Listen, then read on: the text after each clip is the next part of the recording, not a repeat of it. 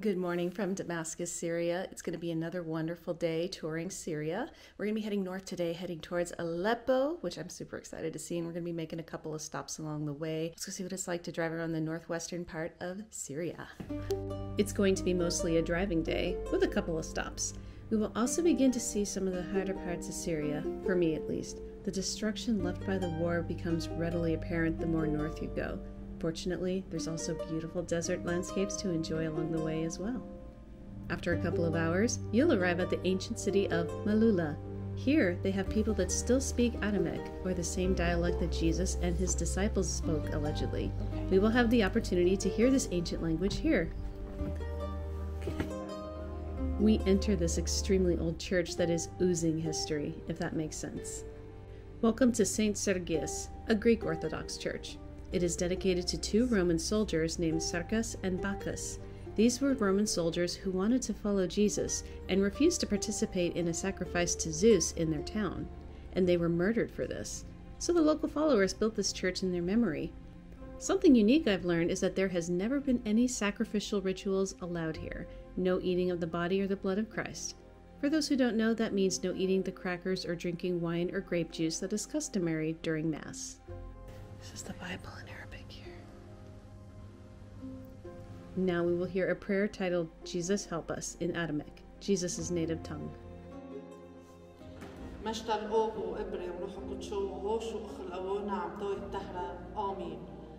أب وحدي بشمو يتكتش إشمك تثالي ملكك يتكن تتشبعيلي تخمل بشمو خيط على رأ أبلاح لحمح أخل يومح وغفر ليح احتيوتك اخمل أنا مغفرين دي مخت عمينا لا تعبرين حب تغردشا بس حصلنا حمشيدا آمين. Thank you. شكرا. أهلا. I'm Catholic, and for me this was a really special and unique thing to experience. For those who are curious, here's a written visualization of what this language is called. Crouch down.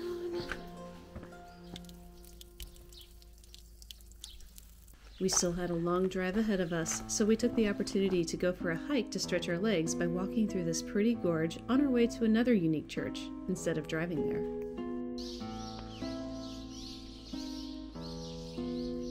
This is such a fun hike to come on. There's nobody here. You can hear the echoes of your footsteps in here. It's just you and the birds and the little stream that's trickling here. We've arrived at St. Thikla Church. It was named for another person who wanted to follow Jesus. Her form of protest came in the way of refusing an arranged marriage. Allegedly, while running from her family, a solid rock gave way to a grotto just for her by God, where she spent the rest of her life healing people and spreading her faith. She dug a special spring that still flows to this day, and it is said it will cure ailments and illness if you drink some of this water, which you can still do. This is also one of the few Aramaic-speaking churches left. We were allowed a very quick glimpse into her alleged living quarters.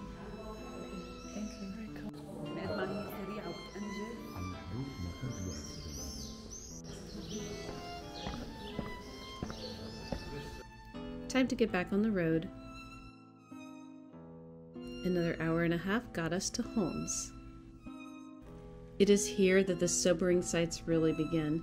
There are bombed-out buildings everywhere from the siege of Homs, as well as subsequent earthquakes that are a constant reminder of recent past. We've seen hints of destruction on the way, but my God, when you look at all of this, and it just hits so differently when you're looking at it in person instead of on a TV. I mean, this is such a waste, so stupid that this is what we do to each other. Look at all of this destruction here.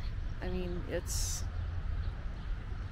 heavy, it's sad, it's hard to see, and these people are just so used to it. They see it every single day, and I can't imagine getting to that point.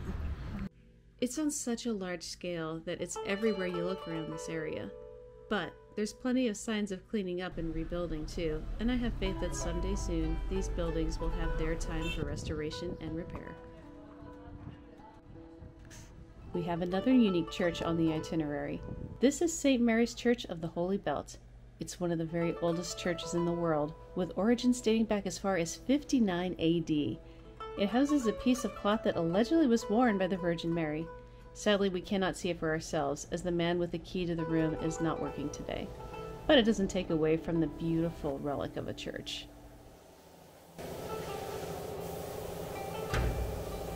They even maintain the old underground church where people used to have to hide to pray from the Romans. Imagine having to hike down here for services.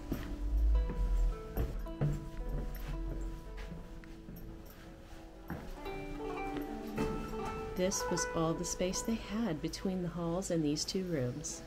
It smells so earthy in here. Very nice.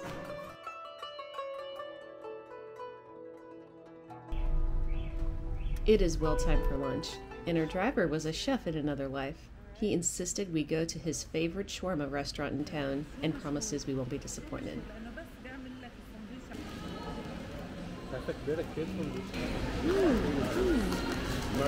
I have never had a shawarma taste like this before.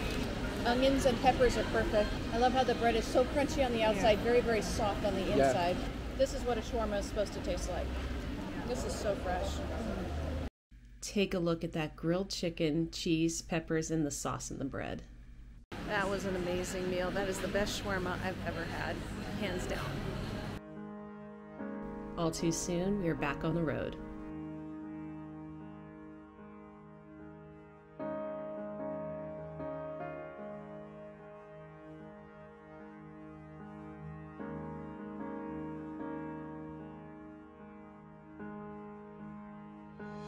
After a couple more hours, we arrived in Aleppo. We all were very ready to not be in the car. All right, we just got out to Aleppo this evening. We're going for a quick round around the evening souk here in Aleppo before heading off to bed, and we're going to go get some supper as well. So let's go see Aleppo at night. The evenings here are lively and with tons of people watching opportunity. Whoops. And plenty of food vendors.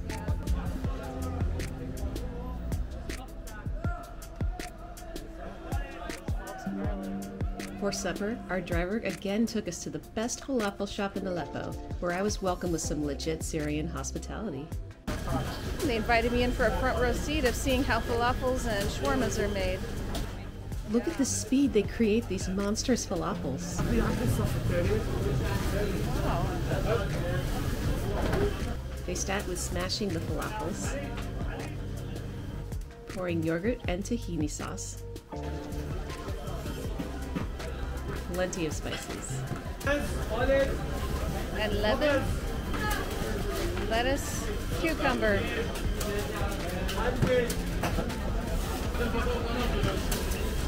Herbs, and more lemon.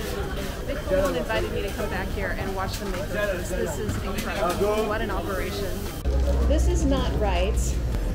The manager or owner of Amoo Hamid restaurant gave me this for free after inviting me in to record how they make all of their foods here, and this just doesn't seem right. I'm so willing to, I would be happy to pay for this, but they're giving this to me for free, and they got my driver and my guide free meals as well. Falafels are perfectly fried. The lemon and the piles of herbs go so well together. The tahini, this is one of the freshest, most delicious falafels I have ever had. This is a good recommendation. There is so much going on here, but here's the cross section. Amoo Hamid, thank you so much. You must give this local hotspot a try if you're in Aleppo. It was fantastic. Clearly the locals think so too. Wow, that falafel was massive. And the funny thing is that I told my guide that when we were going out for dinner, I only wanted a child-sized portion because I wasn't that hungry, and I was barely able to finish about half of that. I think I was in a food coma after that, as I went to bed very tired and very full. Thanks for joining me on this drive to Aleppo, and I'll see you in the next video.